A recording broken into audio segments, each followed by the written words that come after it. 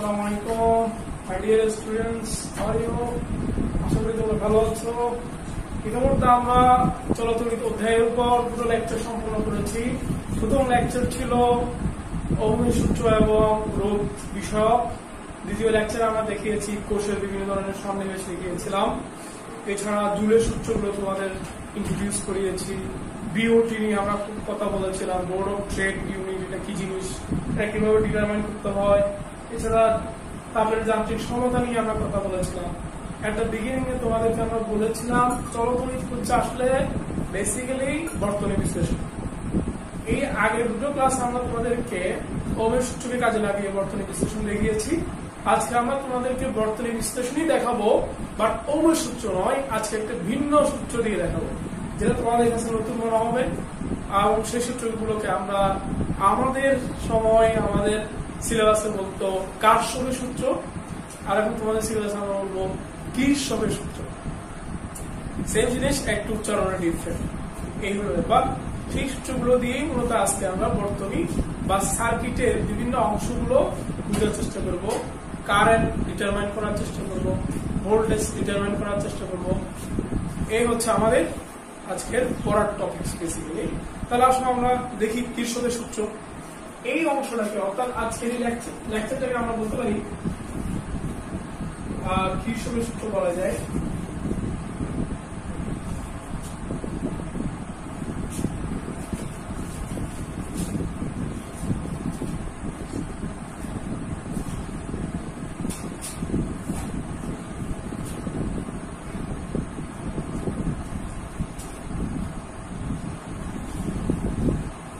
কির্শফের সূত্র তোমরা জেনে নাও। কির্শফের সূত্র দুটো সূত্র আছে, প্রথম সূত্র এবং দ্বিতীয় সূত্র।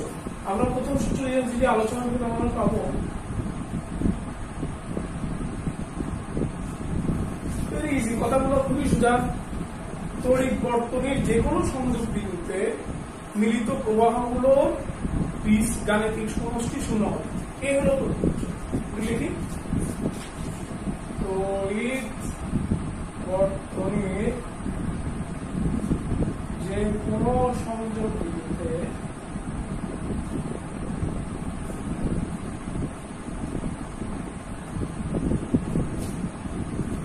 মিলিত প্রবাহগুলোর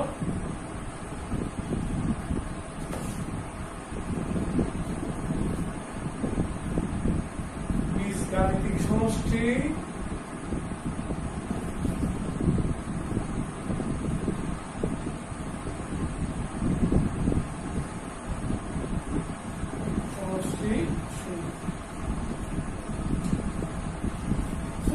কঠিন কথা নয়, খুবই সহজ কথা। তড়িৎ বর্তনীর যে কোনো সংযোগ বিন্দুতে মিলিত প্রবাহগুলোর বীজগাণিতিক সমষ্টি শূন্য। আমি বলি এগুলো হচ্ছে আসলে সার্কিট অ্যানালাইসিসের এবিসিডি। তোমাদের এগুলো এমন ভাবে মুখস্থ করা উচিত যাতে মুখ দিয়ে একদম ঠোঁটস্থ হয়ে যায়, যাতে বলার সাথে সাথেই পুরোটা চলে আসে। এমন ভাবে এই জিনিসগুলো স্টাডি করতে হবে। তাহলে আমরা এখন দেখার চেষ্টা করবো তড়িৎ বর্তনীর সংযোগ বিন্দু মানে কি বোঝায়। আমরা নিশ্চয়ই জানি তড়িৎ বর্তনী কিভাবে আঁকতে হয়, আমরা দেখিয়েছিলাম। এখানে যদি তিনটা কি থাকে, রোধ থাকে সমান্তরালে যুক্ত, আর তার সাথে যদি একটা ব্যাটারি থাকে এভাবে, তাহলে আমরা কি এই বিন্দুগুলোকে সংযোগ বিন্দু বলতে পারি না? এটা কি সংযোগ বিন্দু নয়? কারণ আমরা দেখতে পাচ্ছি এখান থেকে এই কারেন্ট আইটা এসে এই বিন্দুতে আসবে, আসার পর তিনটা ভাগ হবে। এটা হবে I1, এটা হবে I2, এটা হবে I3, এটা I2, এটা I3। তাহলে আমরা দেখতে পাচ্ছি এই সংযোগ বিন্দুতে I পরিমাণ কারেন্ট ঢুকছে, আর I1, I2, I3 পরিমাণ কারেন্ট বেরোচ্ছে। তাহলে এই সংযোগ বিন্দুকে রেফারেন্স করে, ধরুন কোন বিন্দুকে রেফারেন্স ধরে আমরা আমাদের এই ফার্স্ট লটা কি করবো, প্রয়োগ করবো। তাহলে আমরা ধরুন একটা সংযোগ বিন্দু বিবেচনা করি। আমি দেখালাম সংযোগ বিন্দু কিভাবে হয়। আমরা একটা আমাদের কনভেনিয়েন্ট সহজতর একটা কনভিনিয়েন্ট একটা সংযোগ বিন্দু বিবেচনা করব। বললাম এই সংযোগ বিন্দু দেখাচ্ছি আমরা, এটা একটা সংযোগ বিন্দু। এই সংযোগ বিন্দু ধরলাম I1 I2 পরিমাণ কারেন্ট ঢুকছে, আর I3 I4 I5 পরিমাণ প্রবাহ বের হয়ে যাচ্ছে। তাহলে আমাদের কি বলে, এই যে সংযোগ বিন্দুতে যে প্রবাহগুলো মিলিত হচ্ছে, যারা ঢুকছে আর যারা বের হচ্ছে, তাদের বীজগাণিতিক সমষ্টি কি হবে? শূন্য হবে। এই হলো কথা। তাহলে এই শূন্য হওয়ার ক্ষেত্রে আমরা কি বিবেচনা করবো? তাহলে এখানে যদি আমরা লিখি, এখানে যারা ঢুকছে এরা যদি হয় প্লাস, মনে রাখতে হবে যারা ঢুকছে এরা যদি প্লাস করি, আর যারা বের হচ্ছে এদেরকে মাইনাস দিতে হবে, ভেরি ইজি কমন কথা। তাহলে আমরা লিখবো plus minus I3 plus minus I4 plus minus I5 equal 0। যে কেউ বলবে যে 0 হবে, আমি যদি 0 না লিখি তোমরা বলবে 0 হবে। কেন 0 হবে? কোন একটা দাবি যদি 3টা লোক ঢুকে আর 3টা লোক যদি বের হয়ে যায়, তাহলে ওই জায়গায় আর কয়জন আছে? 0 আছে। 3 জন প্লাস মাইনাস 3 জন মানে 0 হয়। তাহলে ব্যাপারটা এরকম। এই যে সংযোগ বিন্দুতে I1 I2 যদি প্রবেশ করার পরে যদি এরা আবার 3 রাস্তা দিয়ে বের হয়ে যায়, তাহলে ওই জায়গায় আসতে হলো 0। এটাই হচ্ছে ফার্স্ট ল। তাহলে আমরা পেলাম তড়িৎ বর্তনীর কোন সংযোগ বিন্দুতে মিলিত প্রবাহগুলোর বীজগাণিতিক সমষ্টি শূন্য। এক্ষেত্রে আমরা যে সংযোগ বিন্দু বিবেচনা করব, সেই সংযোগ বিন্দুতে যারা ঢুকছে আর তড়িৎ প্রবাহ যেগুলো প্রবেশ করছে তাদেরকে প্লাস দ্বারা চিহ্নিত করব, আর যারা বের হয়ে যাচ্ছে তাদেরকে মাইনাস দ্বারা চিহ্নিত করব। এবং এভাবেই আমরা বিভিন্ন বিন্দুতে আমাদের প্রয়োজন মতো এই ফার্স্ট লটা প্রয়োগ করব। এখন আমাদের যাব খুবই ইম্পর্টেন্ট সেকেন্ড ল, দ্বিতীয় সূত্র।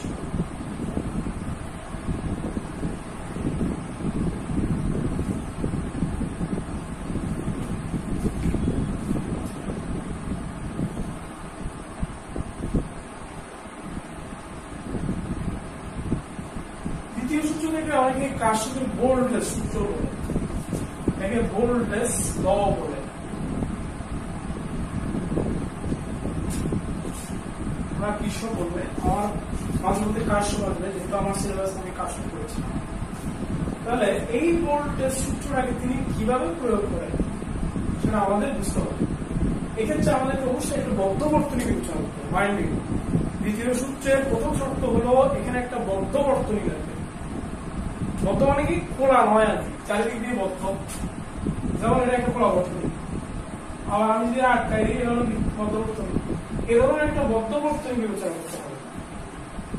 তাহলে এই বদ্ধ বর্তনী বিবেচনা করার পর সেই এই কথাটা দিয়েই আমরা আমাদের সূত্র লেখা শুরু করবো। লেখাটা হচ্ছে এমন, পুরো বদ্ধ বর্তনী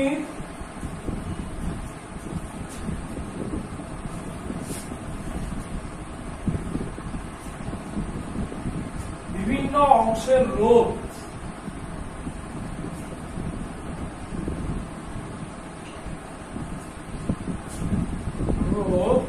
এবং তাদের আনুষঙ্গিক প্রবাহের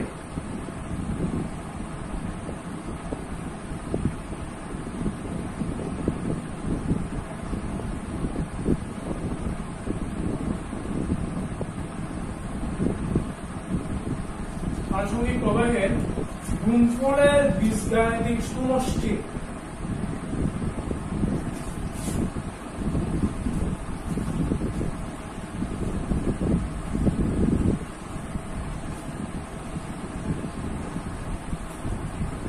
ওই বর্তনীর অন্তর্গত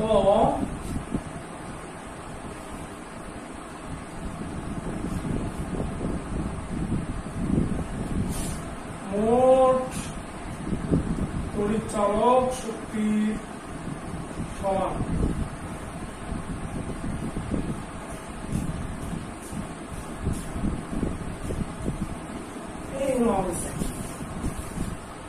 বলেছি সেকেন্ড ল প্রয়োগ করার জন্য অবশ্যই আমাদেরকে বর্তনী বিবেচনা করতে হবে। বর্তনী বিবেচনা করার পর আমাদেরকে এই সূত্র প্রয়োগ করতে হবে।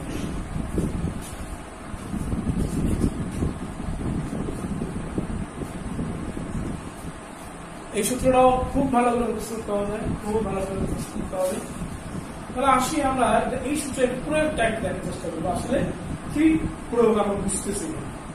দেখি একটু, যেমন আমি যদি একটা বর্তনী বিবেচনা করি বা একটা সিম্পলি বর্তনী বিবেচনা করলাম,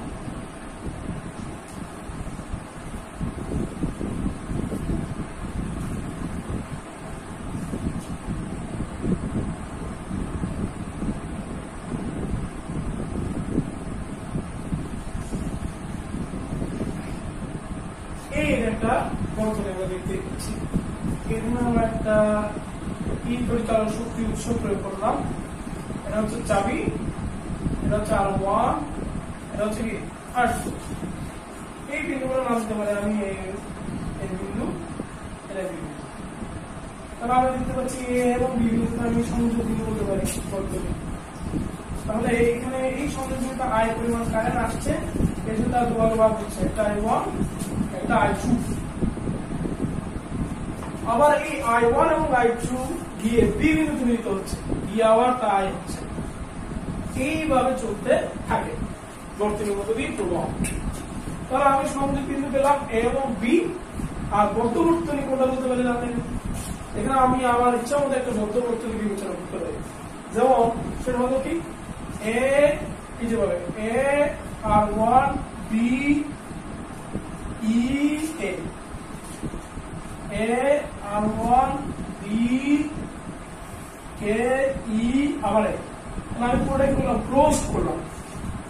এটা একটা বর্তনী হতে পারে। আরেকটা বর্তনী এখানে হতে পারে, সেটা কোনটা A R2 B K E A, কত এটা। আরেকটা বর্তনী হতে পারে, কোনটা সেটা বলতে কি তোমরা একটু মনে মনে চিন্তা করো। এখানে আরেকটা বর্তনী হতে পারে, সেটা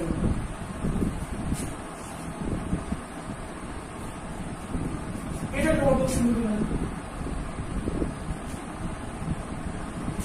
A R1 B R2 A, এটা বর্তনী হতে পারে। তবে মনে রাখতে হবে এই সূত্র প্রয়োগের ক্ষেত্রে বর্তনীর দিকটাকে তোমাদের অবশ্যই মাথায় রাখতে হবে। দিক মানে আমি কি বোঝাচ্ছি, যেমন এই যে আমি A R1 B, আমি এই পথে গেছি, এই পথে যারা যাবে তারা পজিটিভ, এই পথের উল্টো দিকে যারা আসবে তারা নেগেটিভ। মনে রাখতে হবে। দ্বিতীয় সূত্র প্রয়োগের ক্ষেত্রে আমি আবার বলছি, আমি বর্তনীর যে দিকটা বিবেচনা করব, ওই পথে যারা যাবে এরা হচ্ছে পজিটিভ, এর উল্টো দিকে যারা আসবে এরা হচ্ছে কি নেগেটিভ। তাহলে দেখো আমার সূত্রটি, আমি এখন একটু প্রয়োগ করবো। দেখি আমি একটা বর্তনী বেছে নিই। এখানে আমি লিখবো, এখানে A R1 B E A বর্তনীতে, এই বর্তনীতে আমরা এখন আমাদের সূত্রটা প্রয়োগ করি। সূত্রটা প্রয়োগ করলে কেমন দেখে একটু দেখার চেষ্টা করে দিই। সেটা একটু মনোযোগ দাও, মনোযোগ না দিলে বুঝবা না।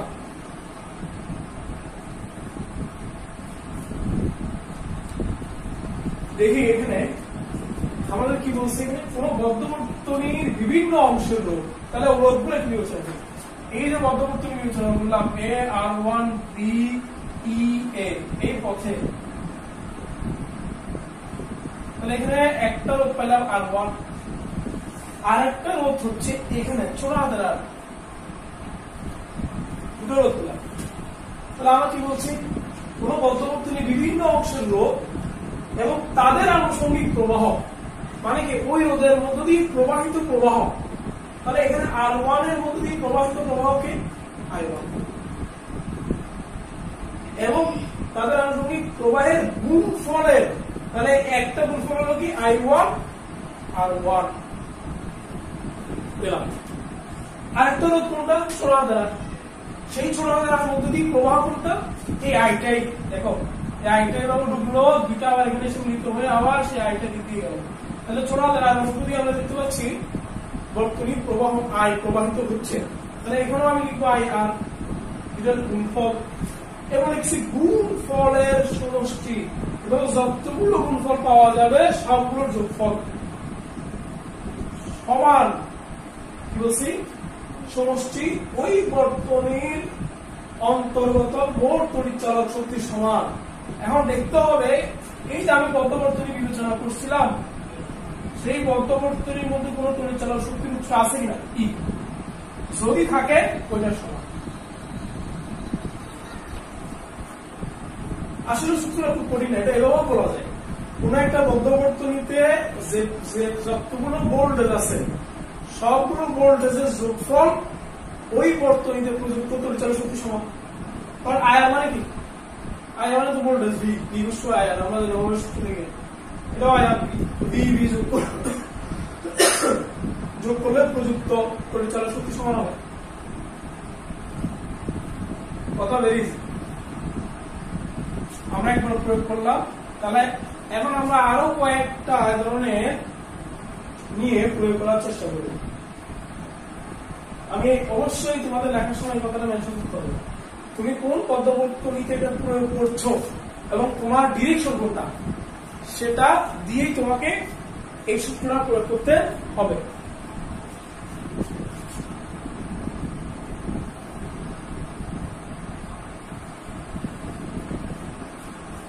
এরপর আসি আমরা আরেকটা বদ্ধ বর্তনী খুঁজে বের করি এই অংশে।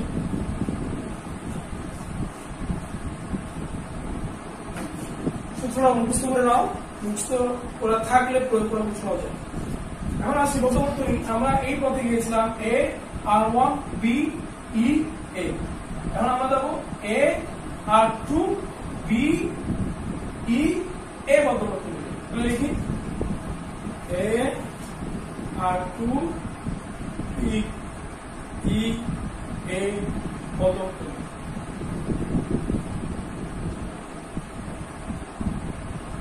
তাহলে কেমন আমরা বলেছিলাম প্রথম আমি সূত্র প্রয়োগ করার জন্য একটা বদ্ধ বর্তনী বিবেচনা করবো।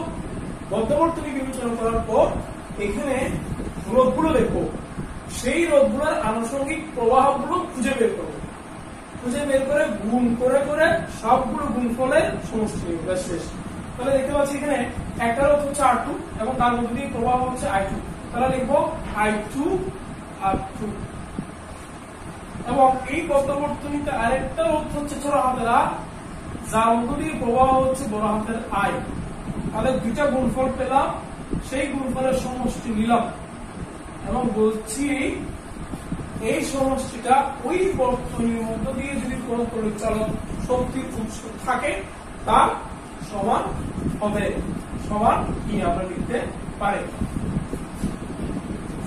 দেখো বুঝা গেছে কিনা? খুবই very simple, very easy, easily understood topic. Again, আমরা বলেছিলাম এখানে তিনটা বদ্ধ বর্তনী হওয়া সম্ভব। আরেকটা বদ্ধ বর্তনী কোনটা বলেছিলাম কারণ কি মনে আছে? আরেকটা বদ্ধ বর্তনী হচ্ছে এখানে এ আর ওয়ান বি আর টু এ। তাহলে আমরা লিখবো আবার এ আর ওয়ান বি আর টু এ বদ্ধ বর্তনীতে। তোমরা লিখবা সুন্দর করে এ আর ওয়ান বি আর টু এ বদ্ধ বর্তনীতে কিরশফের দ্বিতীয় সূত্র প্রয়োগ করে।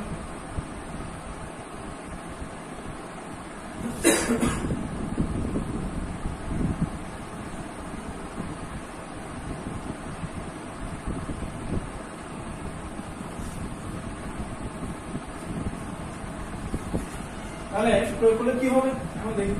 তাহলে এই হলো আমাদের এই যেটা আমাদের পদ্ধতি। ওকে, এবং এই পদ্ধতিতে আমরা দেখতে পাচ্ছি দুটো রোধ, একটা R1 এবং R2, এবং খুব মজার ব্যাপার হচ্ছে এখানে কোনো তড়িৎচালক শক্তির উৎস নাই। তাহলে আমি দেখতে পাচ্ছি R1 এবং তার আনুষঙ্গিক প্রভাব হচ্ছে কি I1, তাহলে আমি লিখবো I1 R1 এবং আরেকটা লিখবো I2 R2, দুইটার সমষ্টি নিব, গুণফলের বীজগাণিতিক সমষ্টি নিলাম, সমান বর্তনীর অন্তর্গত পরিচালক শক্তি যদি না থাকে তাহলে সমান 0, অর্থাৎ কোনো ভোল্টেজ নাই, কোনো ভোল্টেজের উৎস নাই, এটাই বোঝাচ্ছে। তাহলে আমরা দেখতে পাচ্ছি এই একটা সার্কিট দিয়ে মোটামুটি আমরা 3টা বদ্ধ বর্তনী খুঁজে বের করে আমরা কিরশফের দ্বিতীয় সূত্র প্রয়োগ করলাম। এখন আমরা সামগ্রিকভাবে এই সূত্রগুলো প্রয়োগ দেখাবো। আমি তোমাদেরকে সাজেস্ট করব, শুনে নাও ভালো করে, আমি তোমাদের সাজেস্ট করব এই ধরনের কোনো একটা প্রবলেম তোমরা 3-4 বার করে মোটামুটি কিরশফের সূত্রটা আয়ত্ত করে ফেলবে, দেখবে কিরশফের সূত্র দিয়ে সলভ করা তোমাদের কাছে সহজ মনে হবে।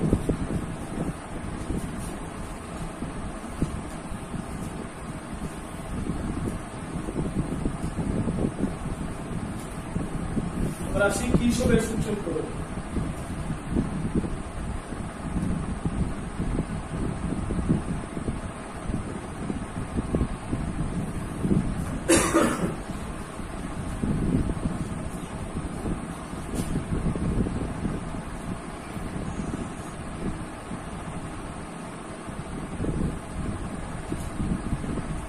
ওই জিনিসটা যেটা দিয়ে এতক্ষণ আমরা কথা বলেছি ওটা নিয়ে প্রয়োগ করবো।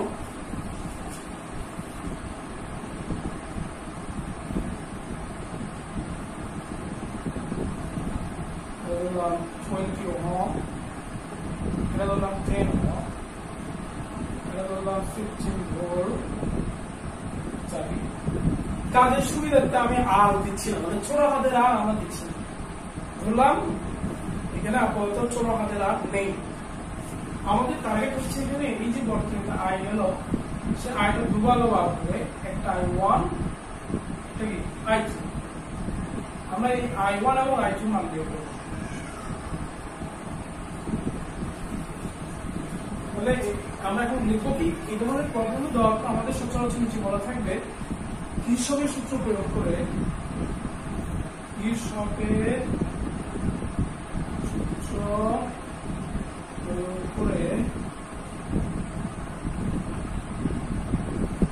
I1 I2 এবং I এর মান নির্ণয় করব।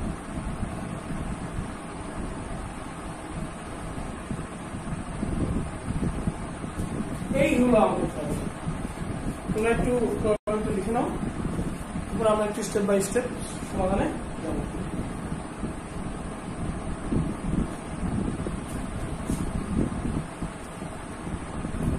কিরশফের সূত্র প্রয়োগ করে I1 I2 এবং I এর মান নির্ণয়।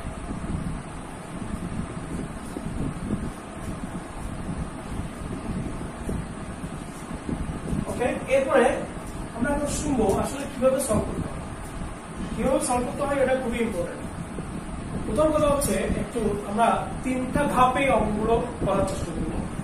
ধাপগুলো একটু জেনে নিই। প্রথম ধাপে আমরা কিরশফের প্রথম সূত্র প্রয়োগ করব, মানে এই কথা আমরা ভুলে যাই। ফার্স্ট স্টেপে আমরা কিরশফের প্রথম সূত্র প্রয়োগ করব, দ্বিতীয় স্টেপে আমরা কিরশফের দ্বিতীয় সূত্র প্রয়োগ করব। দ্বিতীয় সূত্র প্রয়োগ করার পরে প্রথম সূত্র থেকে প্রাপ্ত সমীকরণগুলো দ্বিতীয় সূত্রে বসিয়ে দিয়ে অপনয়ন বা প্রতিস্থাপন পদ্ধতিতে আমরা যোগ বিয়োগ গুণ ভাগ করে আমরা I1 I2 এবং I1 বের করব। তাহলে ফার্স্ট স্টেপ, প্রথম ধাপ কি বলছি আমরা, কিরশফের প্রথম সূত্র প্রয়োগ। তাহলে যে কোনো একটা আমি কি করবো, তড়িৎ বর্তনী সংযোগ বিন্দু বেছে নিয়ে ওখানে আমি কি করবো, কিরশফের ফার্স্ট ল প্রয়োগ করবো। তাহলে এই একটা কি হতে পারে, সংযোগ বিন্দু হতে পারে। তাহলে এই সংযোগ বিন্দুতে কিরশফের প্রথম সূত্র প্রয়োগ করি। দেখি এই সংযোগ বিন্দুতে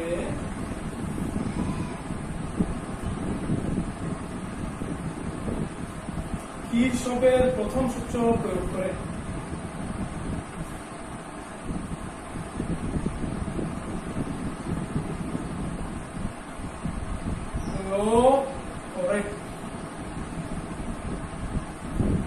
একটু দেখি এখানে I1 হচ্ছে এই বিন্দুতে ঢুকছে, I1 এবং I2 বের হচ্ছে।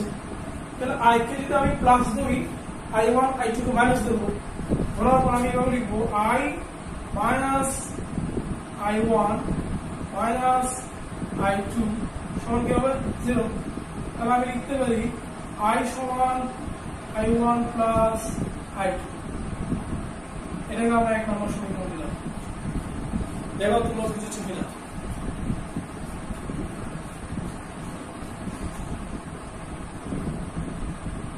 বা আমি মাইনাস কে কমন নিয়ে I মাইনাস ব্র্যাকেট দিয়ে I1 প্লাস I2 লিখতে পারতাম। তাহলে আমরা প্রথম ধাপের কাজ শেষ করেছি। এই ধাপে, এই দ্বিতীয় ধাপে আমরা এখন কিভাবে দ্বিতীয় সূত্র প্রয়োগ করব দেখি। তাহলে ধাপ 2। দ্বিতীয় ধাপের কথা তোমাদের নিশ্চয়ই মনে আছে, আমরা বলেছিলাম দ্বিতীয় ধাপে আমাদেরকে অবশ্যই কিভাবে দ্বিতীয় সূত্র প্রয়োগ করার জন্য আমাদেরকে আমাদের এই বর্তনী থেকে একটা কি সংযোগ বদ্ধ বর্তনী বের করতে হবে, একটা বদ্ধ অংশ বেছে নিতে হবে। তাহলে আমি এই ধরনের নিই, যেভাবে আমরা দেখিয়েছিলাম দ্বিতীয় ধাপ বদ্ধ বর্তনী। এই যে আমি লিখতেছি এ বললাম এটা R1, তাহলে লিখবো A R1 B E সমান 15 ভোল্ট E A। এই যে আমি A R1 B E A এটা দিয়ে আসলে কি বোঝাচ্ছি? এটা দিয়ে আমি ডিরেকশন বোঝাচ্ছি, মানে আমি কোন দিক থেকে কোন দিকে যাচ্ছি। এরপরে R1 মানে কি, আমি A R1 মানে আমি এই পথে যাচ্ছি, এটা বোঝাচ্ছি। বদ্ধ বর্তনীর এই কথাটা দ্বারা এখানে বদ্ধ বর্তনীর দিকও বোঝাচ্ছি। তাহলে এদিকে যারা হবে এরা প্লাস, এর উল্টো দিকে যারা হবে তারা মাইনাস। তাহলে একটু দেখার চেষ্টা করি A R1 B E A বদ্ধ বর্তনীতে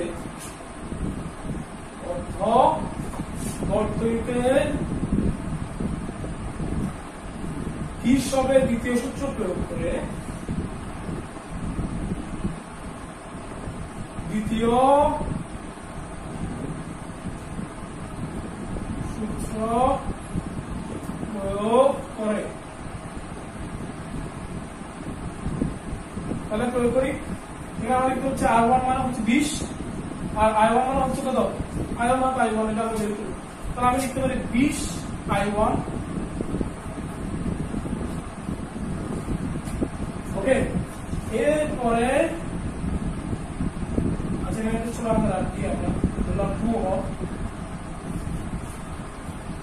ছোট আমরা দিলাম 2 হবে। তাহলে ছোট আর মধ্য দিয়ে যাচ্ছে I পরিমাণ কারেন্ট। তাহলে আমি লিখতে পারি I into 2 ইকুয়াল বর্তনীর অন্তর্গত পরিচালনা শক্তি। ঠিক আছে, এখানে দেখো দেখি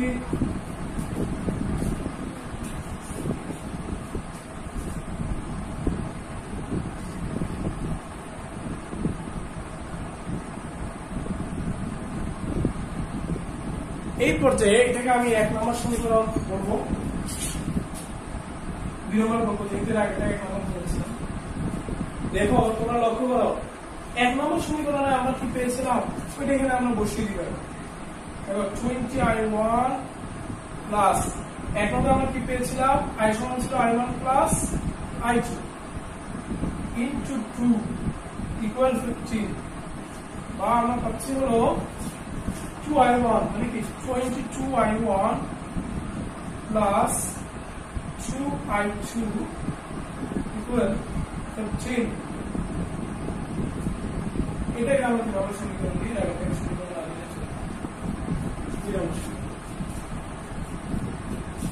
এইভাবে আমাদেরকে আরেকটা সমীকরণ বের করতে হবে শুধু I1 এবং I2 দিয়ে। তারপরে দুইটা সমীকরণ পেয়ে গেলে যোগ বিয়োগ গুণ ভাগ করে আমরা খুব সহজে I1 এর মান বের করে নিব। সে I1 এর মান এর যে কোনো একটাতে বসিয়ে I2 বের করব, বেরিয়ে যায়। তাহলে এখন আমরা তাহলে আরেকটা বদ্ধ বর্তনী বের করি। আমরা দেখিয়েছিলাম ইতিমধ্যে তোমাদেরকে আরেকটা বদ্ধ বর্তনী সেটা বন্ধ হতে পারে। এটা আমরা তৃতীয় ধাপ বলি, এটা আসলে দ্বিতীয় ধাপেরই অংশ। তাহলে আরেকটা কি R1 জায়গায় আমরা জাস্ট R2 লিখব। দেখো মধ্যবর্তীরা হবে কিনা, A R2 B E A মধ্যবর্তীতে হিসাবের দ্বিতীয় সূত্র প্রয়োগ করে পাই। কি পাই আমরা? এখানে আমরা 10 লিখব, 10I2 plus 2I equal 15 এটা আমরা পাই। এরপর আমরা সিম্পলিফাই করে বের করি। দেখো এটা পাওয়া যায় 10I2 I2 ইকুয়াল বর্তমান অন্তত করে 450।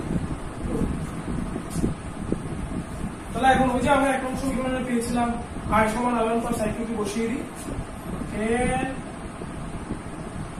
10I2 plus I1 plus I2 into 2 equal 15 বা এখানে পাচ্ছি আমরা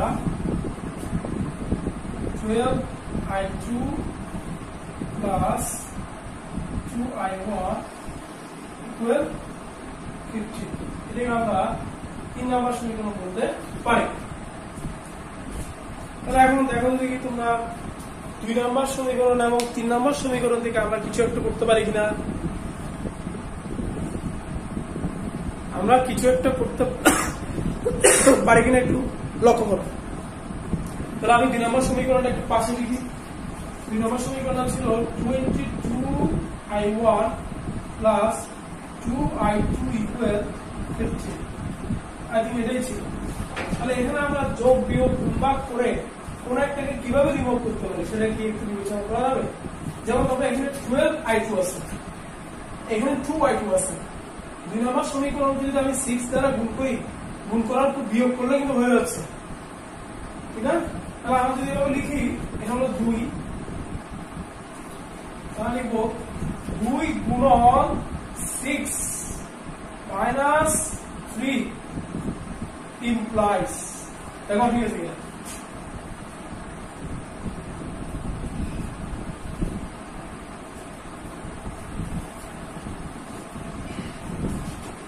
তাহলে 2 গুণন 6 মানে কত হবে? এটা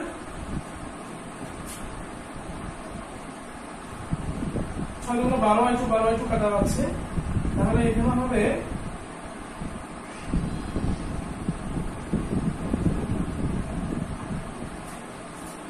132I1 minus 2I1 equal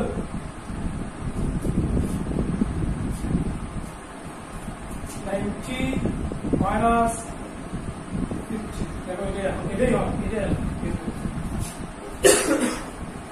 তাহলে আমি লিখতে পারি 130I1 সমান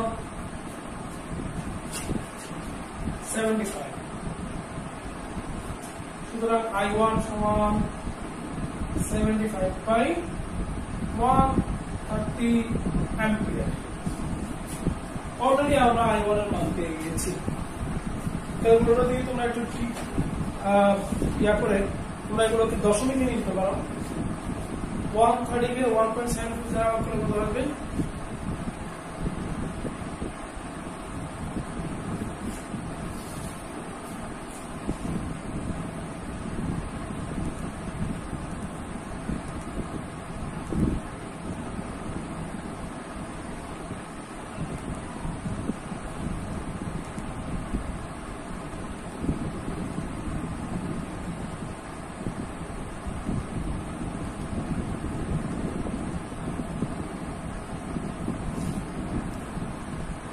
0.58 দেখা যায় 0.58 অ্যাম্পিয়ার।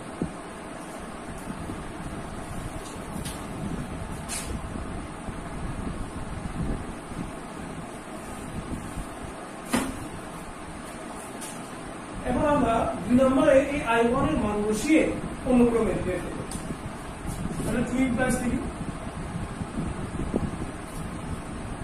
2 প্লাস 3 প্লাস যেমন একটা লিখলে হবে। তাহলে 2 প্লাসে কি ছিল? 22 I1 9/130 plus 2 and 2 12 15 8 ছিল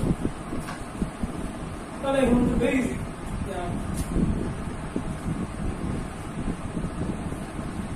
0.58 কে যদি আমরা 22 দিয়ে করে তাহলে কি হবে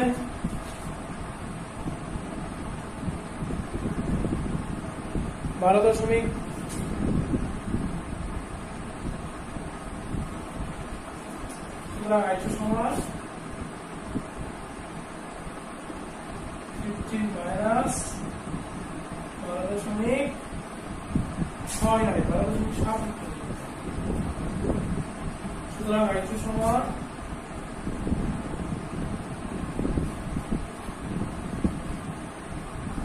3/2 তাহলে কত আসে 2.3 কে 2 দ্বারা ডিভাইড করলে আসবে 1.1 আসবে আশা করতেছি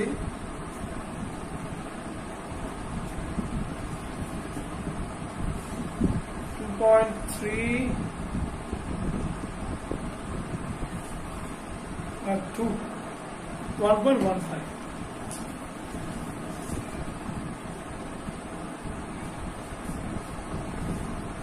তাহলে I1 পেলাম I2 পেলাম সুতরাং এখন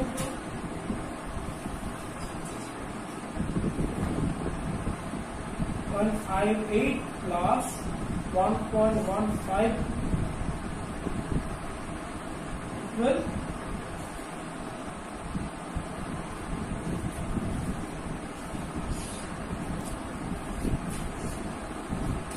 8 5 13 3 plus 1 আছে 6 6 7 1.7 3 এগুলো আছে এটা একটা আছে এটা একটা আছে এটা একটা আছে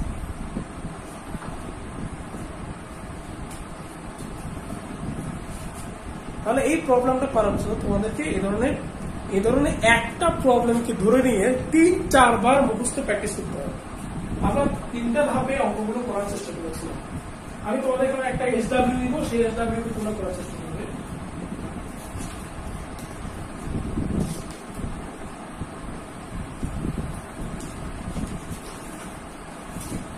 HW তাহলে এই ধরনের একটা প্রবলেম দিব আমি ভেরি সিম্পল আমি বলবো এই ধরনের সিম্পল প্রবলেম যদি তোমরা আগে আয়ত্ত করো এন্ড দেন জটিল প্রবলেমগুলো এরপরে সলভ করবে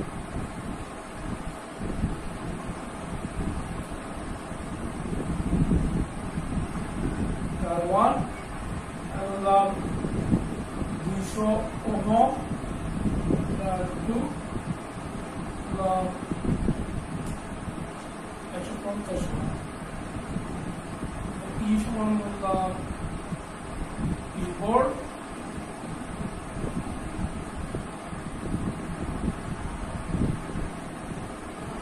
আর সমান বললাম 3 ওহম আমরা দেখতে পাচ্ছি এখানে এই I কারেন্টটা এসে 2 ভাগে ভাগ হয়ে I1 হবে I2 তাহলে আমার প্রশ্ন হলো এখানে কি সময় সূত্র প্রয়োগ করে I1 I2 এবং I বের করব কি প্রশ্ন কি সময় সূত্র প্রয়োগ করে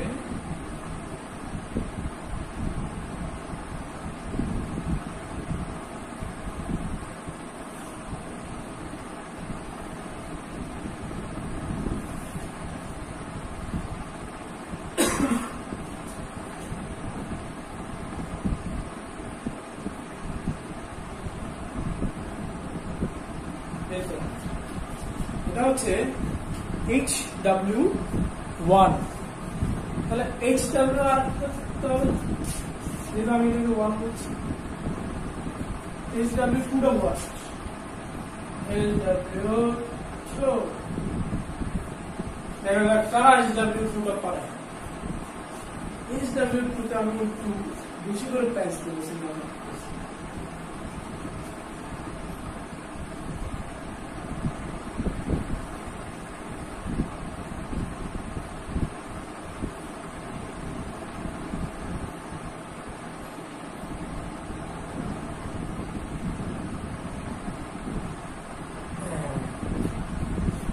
দুটো অ্যাঙ্গেল দেওয়া আছে। একটা হচ্ছে ই সমান 15 ভোল্ট, আরেকটা ই সমান হলো 6 ভোল্ট। এটা 10 ওহম, 20 ওহম, আর এটা হচ্ছে 50 ওহম। এই যদি হয় অবস্থা, এর থেকে বের হবে ধরলাম I1, আর এর থেকে বের হবে হচ্ছে I2। সে I1 I2 এই বিন্দুতে মিলিত হয়ে হবে হচ্ছে I। আবার এখানে এসে আবার মিলিত হয়ে দিকে চলে যাবে I1, এদিকে I2। প্রশ্ন হলো কিরশফের সূত্র প্রয়োগ করে একই কথা I1 I2 I2।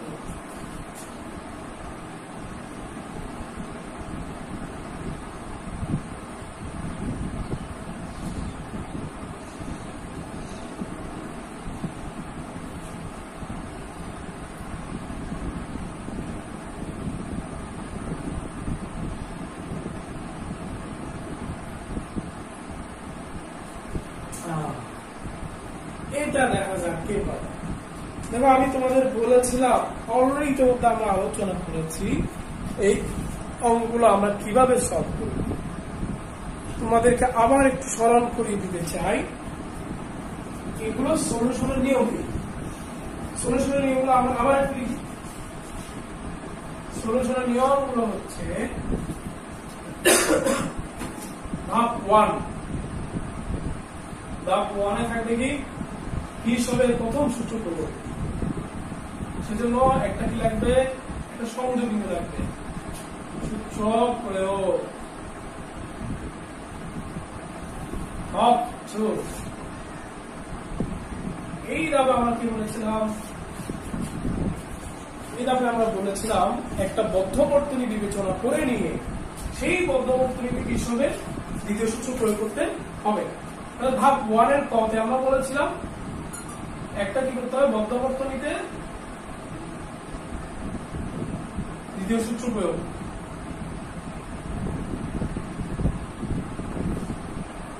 এবং এই দ্বিতীয় সূত্র প্রয়োগ করে যে ইকুয়েশন গুলো বা সমীকরণ গুলো পাওয়া যাবে, সেখানে প্রথম সূত্র প্রয়োগ করে যে সমীকরণ পাওয়া গেছিল সেগুলো প্রয়োগ করবো। এটা মনে রাখতে হবে। এভাবে আমাকে দুটো সমীকরণ বের করতে হবে। ধাপ 3 আমরা কি করবো, ধাপ 3 গিয়ে সমীকরণগুলো সমাধান করব।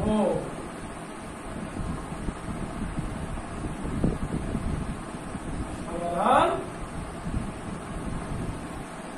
করব।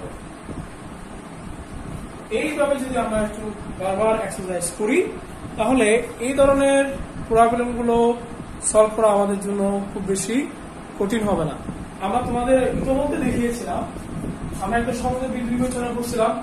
সেই সংযোগ বিন্দুতে আমরা কিরশফের প্রথম সূত্র প্রয়োগ করে একটা সমীকরণ পেয়েছি। আবার কি করছিলাম, দ্বিতীয় সূত্র যেটা আমরা দেখাইছি, দুইটা বদ্ধ বর্তনী বিবেচনা করার পর এখানে আমরা কিরশফের দ্বিতীয় সূত্র প্রয়োগ করে দুটো সমীকরণ পাইছিলাম। সেই দুটো সমীকরণে আমরা ওই যে প্রথম সূত্র হতে প্রাপ্ত সমীকরণগুলো বসিয়ে নিয়ে মোটামুটি দুটো সমীকরণে একই চলক পাওয়ার চেষ্টা করছি, মানে একই চলক বা ভেরিয়েবল। এবং তৃতীয় ধাপে আমরা দেখাইছি কিভাবে যোগ বিয়োগ গুণভাগ করে বা অন্য কিছু দিয়ে গুণ করে একই করে বিয়োগ করে কিভাবে সমীকরণগুলো সলভ করে আমাদের আননোন যে চলকগুলোর কথা আমরা বলছি সেগুলোর মান আমরা পেয়েছি। তোমরা এগুলো চেষ্টা করো, সলভ করো। সলভ করে আমাকে আমার মেসেঞ্জারে এই প্রশ্নগুলো যে উত্তরগুলো পাবে সেগুলো পাঠাও। আমি দেখব কারো কোনো সমস্যা হলে, বিশেষ করে 2 নম্বর সমস্যাটা অনেকের সব প্রবলেম হতে পারে, সেই প্রবলেমটা আমরা সলভ করে দিব তোমাদের। ওকে, ততক্ষণ পর্যন্ত আল্লাহ হাফেজ।